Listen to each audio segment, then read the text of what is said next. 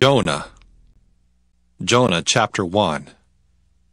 Now the word of the Lord came unto Jonah, the son of Amittai, saying, Arise, go to Nineveh, that great city, and cry against it, for their wickedness is come up before me.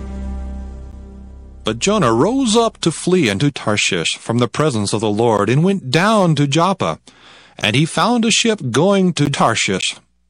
So he paid the fare thereof, and went down into it, to go with them into Tarshish from the presence of the Lord. But the Lord sent out a great wind unto the sea, and there was a mighty tempest in the sea, so that the ship was like to be broken. Then the mariners were afraid, and cried every man unto his God, and cast forth the wares that were in the ship into the sea to lighten it of them. But Jonah was gone down into the sides of the ship, and he lay and was fast asleep. So the shipmaster came to him and said unto him, What meanest thou, O sleeper? Arise, call upon thy God, if so be that God will think upon us, that we perish not. And they said every one to his fellow, Come and let us cast lots, that we may know for whose cause this evil is upon us.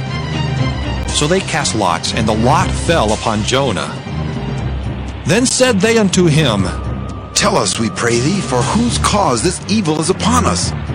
What is thine occupation, and whence comest thou? What is thy country, and of what people art thou? And he said unto them, I am an Hebrew, and I fear the Lord, the God of heaven, which hath made the sea and the dry land. Then were the men exceedingly afraid, and said unto him, Why hast thou done this? For the men knew that he fled from the presence of the Lord, because he had told them. Then said they unto him, What shall we do unto thee, that the sea may be calm unto us? For the sea wrought, and was tempestuous. And he said unto them, Take me up, and cast me forth into the sea, so shall the sea be calm unto you. For I know that for my sake this great tempest is upon you. Nevertheless, the men rowed hard to bring it to the land, but they could not, for the sea wrought, and was tempestuous against them. Wherefore they cried unto the Lord, and said, We beseech thee, O Lord, we beseech thee. Let us not perish for this man's life, and lay not upon us innocent blood. For thou, O Lord, hast done as it pleased thee. So they took Jonah, and cast him forth into the sea, and the sea ceased from her raging. Then the men feared the Lord exceedingly, and offered a sacrifice unto the Lord, and made vows. Now the Lord had prepared a great fish to swallow up Jonah, and Jonah was in the belly of the fish 3 days and 3 nights. Jonah chapter 2. Then Jonah prayed unto the Lord his God out of the fish's belly, and said, I cried by reason of mine affliction unto the Lord, and he heard me. Out of the belly of hell cried I, and thou heardest my voice. For thou hast cast me into the deep, in the midst of the seas, and the floods compassed me about. All thy billows and thy waves passed over me. Then I said, I'm cast out of thy sight, yet I will look again toward thy holy temple. The waters compassed me about, even to the soul. The depth closed me round about. The weeds were wrapped about my head. I went down to the bottoms of the mountains. The earth with her bars was about me forever. Yet hast thou brought up my life from corruption, O Lord, my God. When my soul fainted within me, I remembered the Lord, and my prayer came in unto thee, into thy holy temple. They that observe lying vanities forsake their own mercy. But I will sacrifice unto thee with the voice of thanksgiving. I will pay that I have vowed. Salvation is of the Lord. And the Lord spake unto the fish, and it vomited out Jonah upon the dry land. Jonah chapter 3.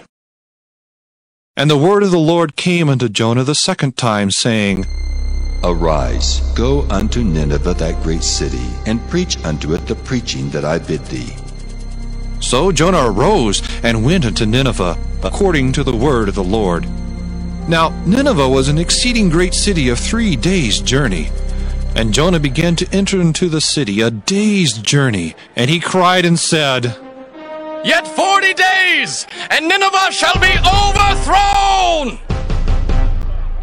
So the people of Nineveh believed God and proclaimed a fast and put on sackcloth, from the greatest of them even to the least of them.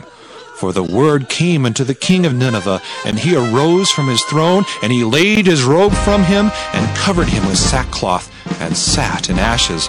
And he caused it to be proclaimed and published through Nineveh by the decree of the king and his nobles, saying, Let neither man nor beast, herd nor flock taste anything. Let them not feed nor drink water.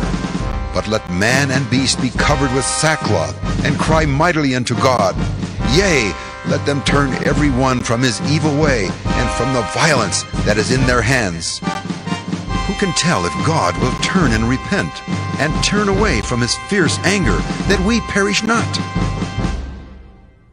And God saw their works, that they turned from their evil way, and God repented of the evil that he had said that he would do unto them, and he did it not.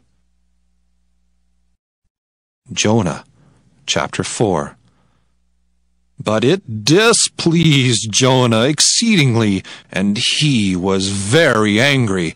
And he prayed unto the Lord, and said, I pray thee, O Lord, was not this my saying when I was yet in my country? Therefore I fled unto Tarshish, for I knew that thou art a gracious God, and merciful, slow to anger, and of great kindness, and repentest thee of the evil. Therefore now, O Lord, take, I beseech thee, my life from me, for it is better for me to die than to live. Then said the Lord, Doest thou well to be angry? So Jonah went out of the city, and sat on the east side of the city, and there made him a booth, and sat under it in the shadow, till he might see what would become of the city. And the Lord God prepared a gourd, and made it to come up over Jonah, that it might be a shadow over his head, to deliver him from his grief. So Jonah was exceeding glad of the gourd. But God prepared a worm when the morning rose the next day, and it smote the gourd, that it withered. And it came to pass, when the sun did arise, that God prepared a vehement east wind. And the sun beat upon the head of Jonah, that he fainted and wished in himself to die, and said, It is better for me to die than to live. And God said to Jonah, Doest thou well to be angry for the gourd? And he said, I do well to be angry, even unto death. Then said the Lord, Thou hast had pity on the gourd, for the which thou hast not labored, neither madest it grow, which came up in a night and perished in a night. And should not I spare Nineveh, that great city wherein are more than 60,000 persons that cannot discern between their right hand and their left hand, and also much cattle?